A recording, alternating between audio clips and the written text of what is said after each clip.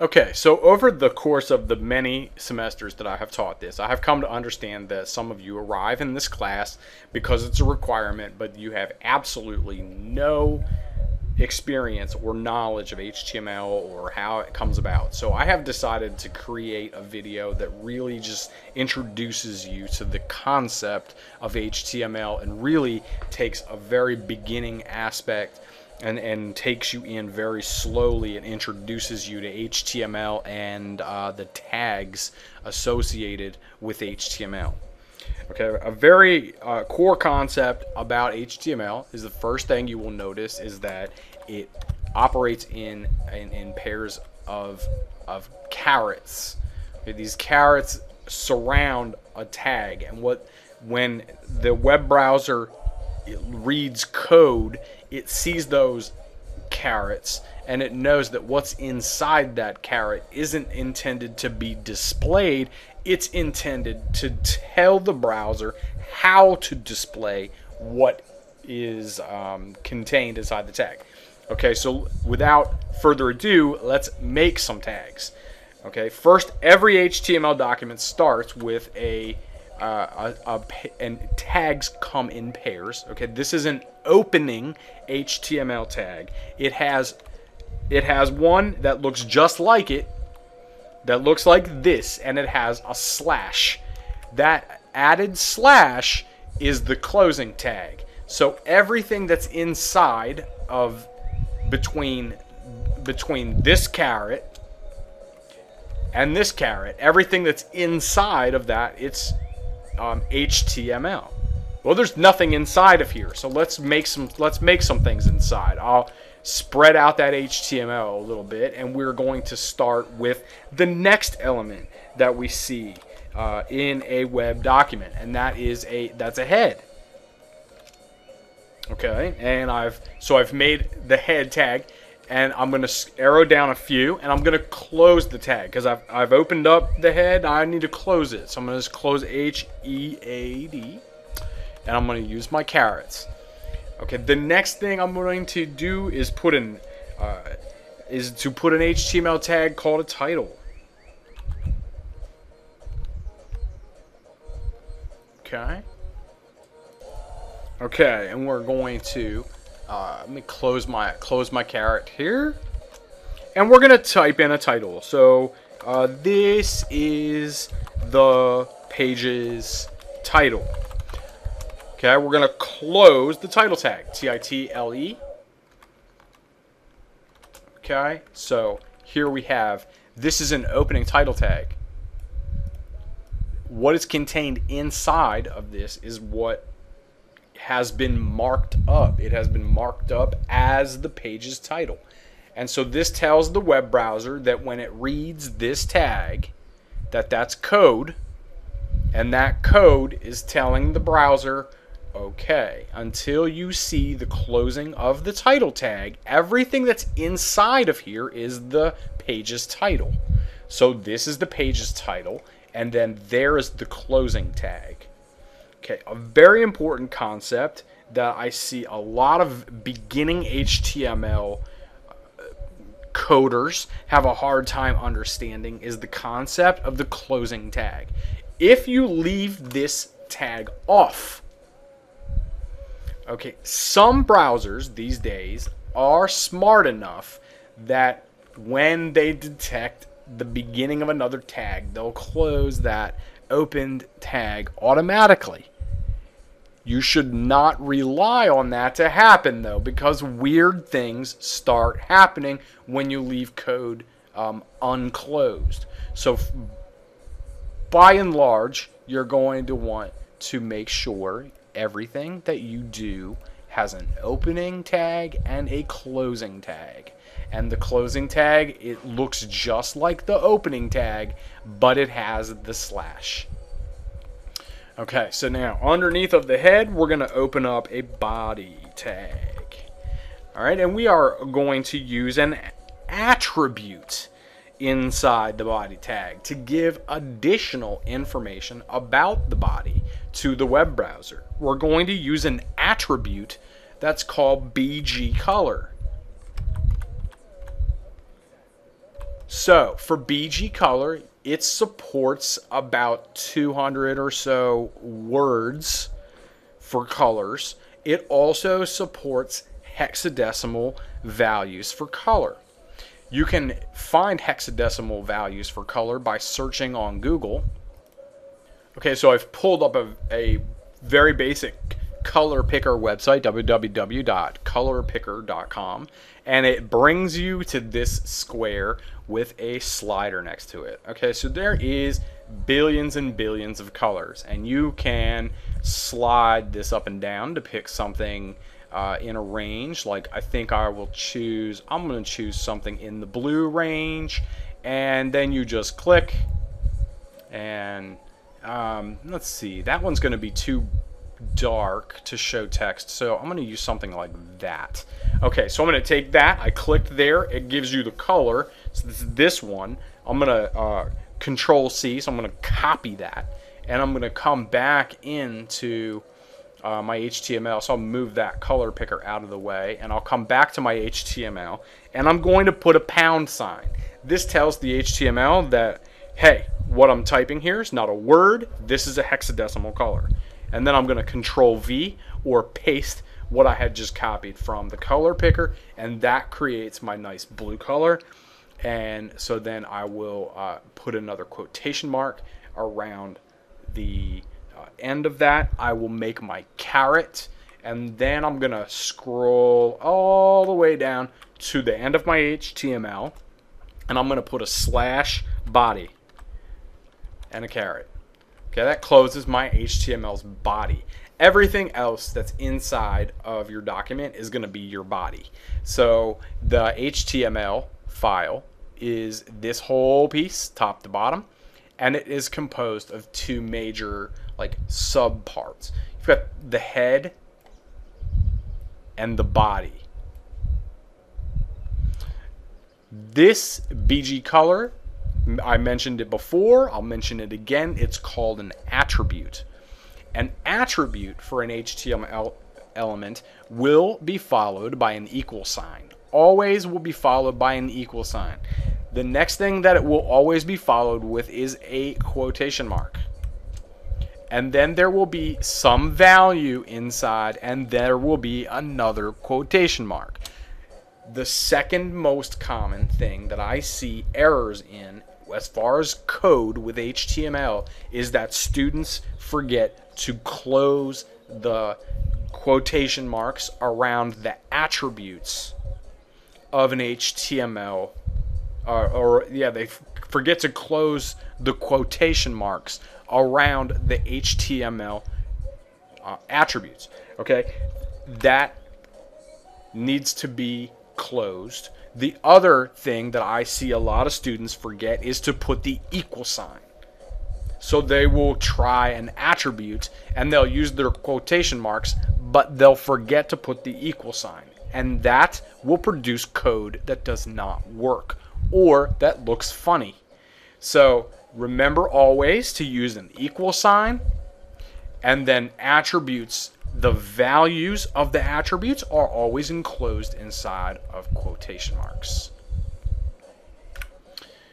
Okay, so the next thing we will do is we'll put some words on this page, because right now all we've done is create a web page that's going to have a background that's kind of a light blue color. So we want to add some words. So we can just start typing. We can just start typing.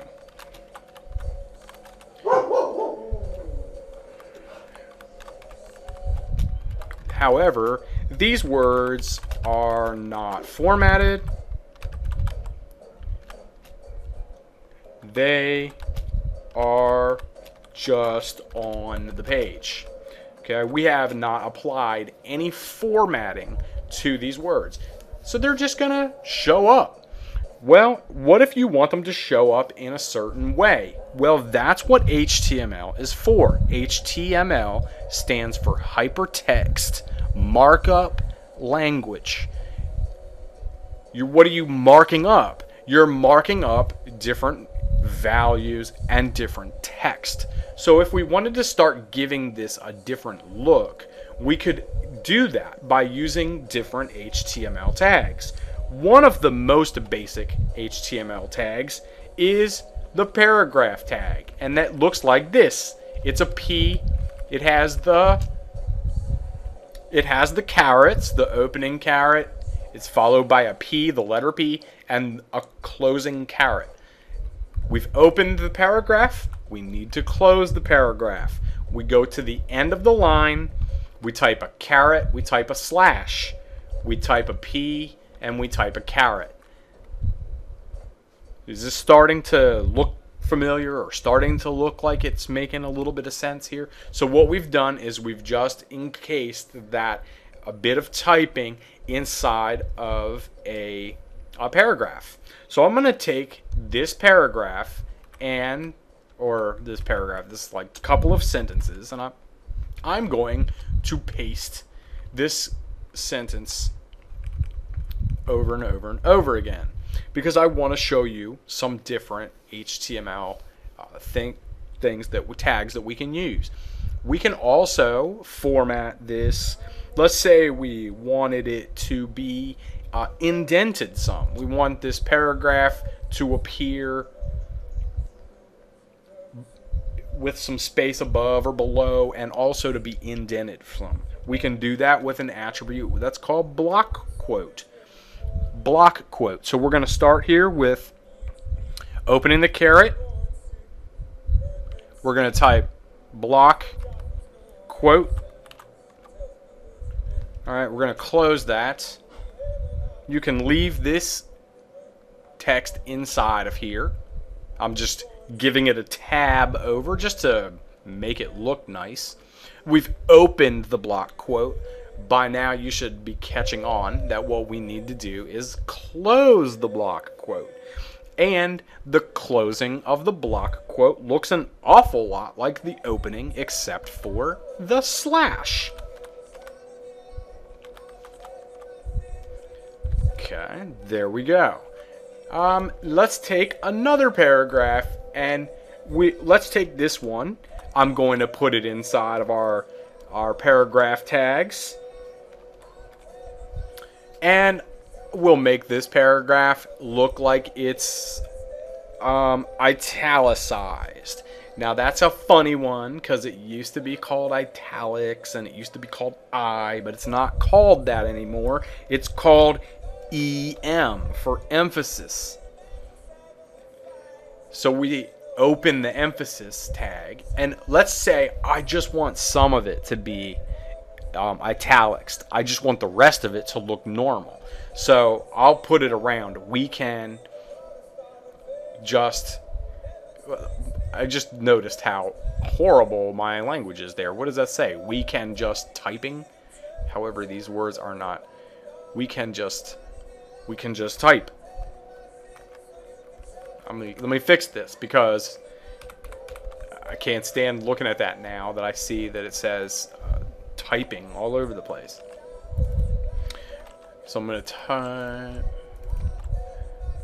Okay, there we go. All right, now that's better. A little bit better English. Okay, so at the end of this, we're going to get back to what we were doing before, which is closing the EM tag. So we're going to do a caret and a slash, EM and a caret.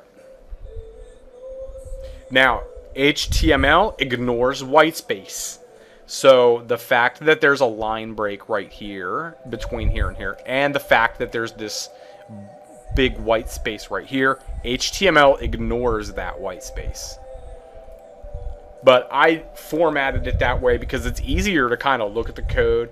And, okay, so I made a block quote. What does a block quote do? It indents things. So I indented the text as I'm typing it. It kind of helps me look at it and see what it is that I'm writing. Okay, so there we go. And we'll continue to just add some things. Let's add a paragraph to this one as well. Okay, and I use the home and end keys. I'm going to put a paragraph around this one as well. Caret slash P caret. and that closes my paragraphs. So I've opened my paragraphs, I've closed all my paragraphs.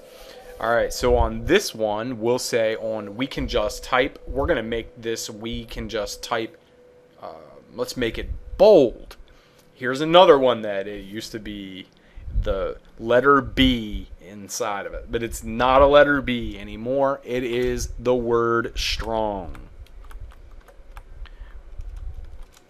Okay, now around we can just type. And at the end of type, we're going to be done with our strong, our bold piece. So we do a caret, we do a slash, we do a strong. Okay, so now that one is going to appear as bold. Okay, there's another one that we will do later in the units as we're doing. It's a like a teletype format. This makes it just switch font. It goes to like a monospace font, like Courier or something, and we'll use the TT, which stands for teletype, and we will close the TT tag. Pretty interesting. All right, so we've got the hang of this now, where we're opening tags and we're closing tags by using that, the slash, and we've got it down to a rhythm where HTML tags always come in pairs, and that they tell the browser how to render some kind of text or something that's in the middle of the tags. Alright, so let's do something a little more advanced, because I want to show you some other things about HTML. Something very important, because we're going to use a lot of these in HTML. One of the cool things about HTML is that it has the ability to link things together. It has the ability to link pages. It has an ability to link images. And you can link all of these things together, and that's great. But we need to create links. And there's a very specific way we do that. We're going to start with an opening caret. A link is called an anchor. An anchor. Like you would throw an anchor off your boat to keep yourself steady in the water. It's an anchor. And it starts, the tag is an A. Okay, then it's followed by the following href. And the href is the location that you want to send the anchor to. Href is an attribute of an anchor tag. Is this starting to make sense? Okay, so then as an attribute, just like BG color, when we used the BG color up here earlier, there was a syntax involved with attributes on an HTML element. And that syntax is like this. It goes with an equal sign. It goes with a quotation mark. It goes with a quotation mark. It goes with a caret. Okay, that's an attribute of this. We can add more attributes. There is another attribute called, like let's say you want this to open in an entirely separate window. There's a really, really good resource that you can pull up if you want to learn about different kinds of HTML tags. You can type in w3schools.com. And you can find there every HTML tag that ever existed. And you can read all about these kinds of, these different tags. You can learn about the attributes and things. So what we're going to do is we're going to look, and you can see the support for various browsers and whatnot. And what I want to do is show you some of the attributes that can be associated with, and this is all of them. And what we were going to do is we were talking about making this open in a new window, and that one is called the target. All right, and so we'll add that to this. We'll say target equals, this is an attribute, so it has quotation marks, and I'm going to go back.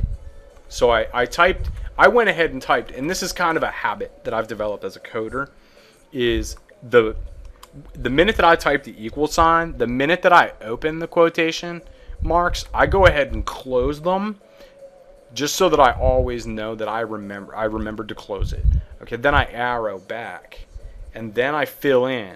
So if I fill in with a target and an underscore and the word blank, then what that does is it opens this link up in a new window.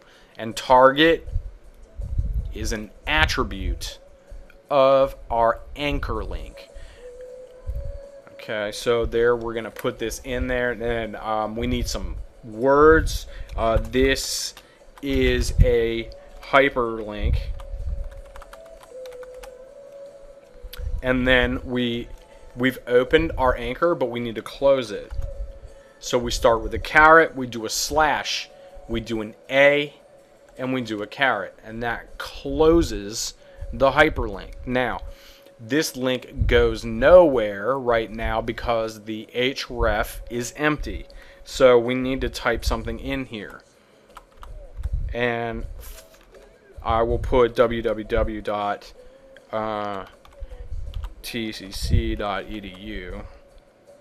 Okay, and then a slash, and that is the hyperlink. So that hyperlink will go to Tidewater Community College's homepage. Some very important things, very common mistakes that I see. Again, attributes. Big thing is I see students forget to close the quotation marks. When you forget to close the quotation marks, funny stuff happens. Your page may not work. The link may not work. Everything goes downhill fast. The other thing that students forget to do a lot is they forget to type this little guy right here. So they leave their link like that. It's a big problem. You can get yourself in a royal mess by not closing your tags. So always make sure that you close your tags, and you'll be in good shape. So in the course of this web project, we are going to link together files. We're going to create hyperlinks to resources, and we're going to format text, and we're going to create tables and all sorts of things.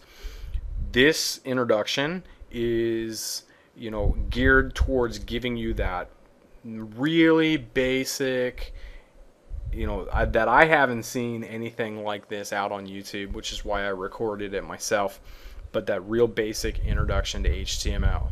So welcome to the super beginnings of HTML, and now that you have kind of a foundation, I wish you great luck and success on your student web projects.